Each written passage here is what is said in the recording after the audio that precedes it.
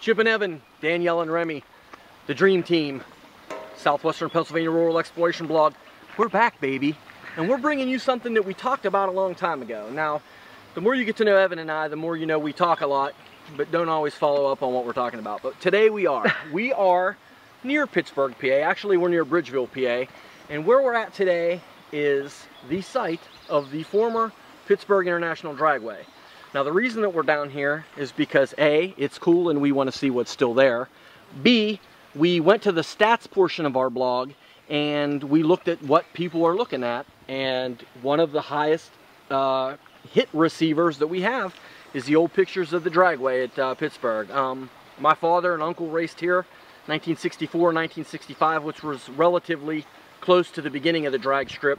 As far as I know, this was a former airfield, and they used it as a drag strip from 64 to 1976, just about.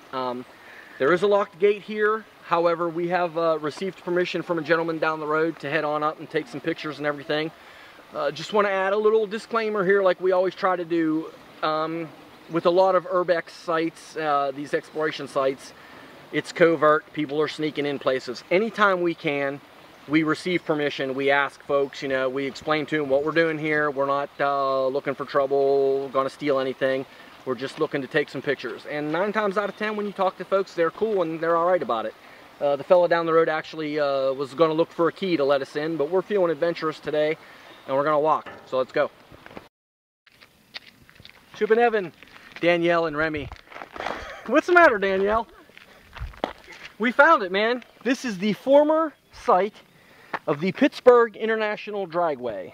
From 1964 to 1976, this was the spot in the greater Pittsburgh area for race fans and hot rodders for hot drag strip action. My father, Harold Gooseman, and my uncle Tim Gooseman raced down here in 1964 and 1965. Racing continued here, like I said, till 1976. And this is it. It was a former airfield. Campbell's Run, is that right, Evan? Campbell's something airfield. Anywho, nobody cares about the fact that it was an airfield. It was a drag strip, baby. Classic. When you think of drag strips and you think of the classic, you know, late 60s, 70s car culture, the hot rods and all that, right here's where it was, man. All kinds of races ran down here. We've walked a good way to get here. We're actually going to walk this runway and see if we can see anything remaining of it other than the strip itself. You can see this from the satellite maps. Now, what's weird about this is if you look on Google Maps or Bing Maps, at one end of this runway, there's a business. It looks to be like a construction company or whatever, but it's not here. So whether it was here and it's gone now, or we had the wrong, I don't know, but location. This has got to be it, because we're in the middle of nowhere. I mean, there's no highways around, there's nothing but this giant strip of concrete. And the guy in the house. And the guy in the house telling us that this is where it was. So cars lined up for miles. Yep. And you could actually, if you could get where we entered, if that gate was open, you could drive a car out here. So, do you think this is original? No. I think that is people who snuck up here after the fact and were racing. But that does give me confidence that we're in the right place, because the reason that this is easy to see that it was a former airstrip rather than a road is because there are no buildings, there are no other roads, there's no sidewalks, there's no poles. It's just a big strip of concrete. So we're going to head down and see what's here. Okay. Go. Chip, Evan, Danielle, and Remy, we are what we think is the site of the former Pittsburgh International Dragway. Now, we're a little confused because we've been looking at our GPS and our maps, and the former airport is actually up this hill a little bit. But this is a giant concrete strip in the middle of nowhere that looks an awful lot like a dragway to us. There's no business at the end. There's nothing out here.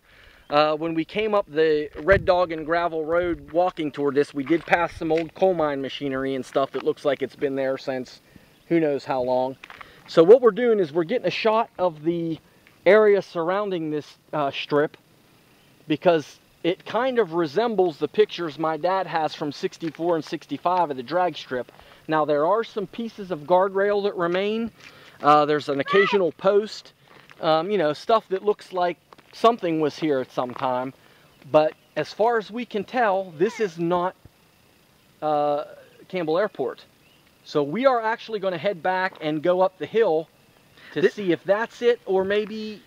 Well, I don't know. According to the map, this is Campbell's Road, Okay. Campbell's Run Road. On the GPS, the road over this direction, which looks like another very, very straight stretch, is marked Campbell's Airport Road. Okay. So, looks like it just ends right there. But that's the thing, is this has got to be a strip. It may not have been the racetrack, but the thing is, I mean, look at it. It's in the middle of nowhere. It's not a road. There's no, I mean, there's a gravel road that runs along it, but there's no exits, on ramps, poles, houses, buildings, you know. Yeah. And I'm kind of curious as to what's down at that end, because I know that at the Dragway, you know, they had a slight grade at the end where the cars would come off and decelerate. So this may be the track. This may not be. So what we're going to do is head back out and go to the other location. We'll get some stuff there. We'll compare the two. We're going to find it today. It's either this one or the other one. But they are relatively close together. If this wasn't a racetrack, they missed a good opportunity for it to be a racetrack. Judging from the marks people have painted on it, I would assume that there's still some clandestine racing that goes on up here. But like I said, from the pictures I have on the blog from the 60s, this kind of looks like it. But we're going to go find out for sure. Okay. Light bulb generator. Huh? Generator. Light bulb. Okay. And the dots with the speed or numbers. And there's a big square of dots up there at the end in different colors. Wonder if those guys that have the reunion come up here and they were marking off where stuff was. I'll bet you this is it. Guess what? See? Yeah. Light bulb. And that one's this generator.